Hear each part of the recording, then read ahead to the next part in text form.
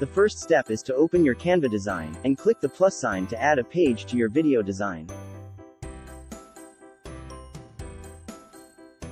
One way to add a video is to click on a template design from the design menu. You can continue to click the plus sign to add pages, if you wish. Click another video to add. Do this as many times as you want, in order to add the videos to your design. If you want to replace a video, click on the page you want to replace. Then when you click on the alternative choice, it automatically replaces the video you had selected with the new one.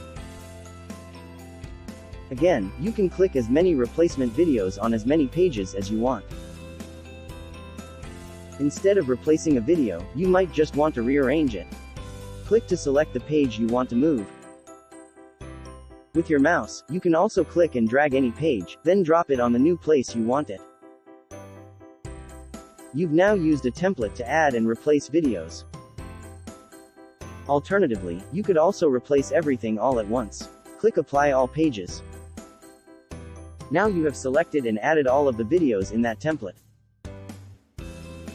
Another way to change videos is to choose one from the video library. Click Videos in the left menu. Click to select a page for the new video, or click the plus sign to add a new page. Click to select a new video to add to your design. In this example, let's move the video on the page, and add some text to the page, too. First, with your mouse, drag the video, and drop it on the new part of the page. Click Text in the left menu. Click Add a text box, and your text will be added to the page, where you can edit it as you wish.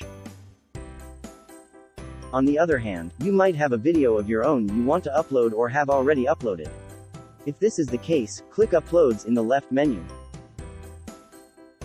Click Videos. Click a video to select it.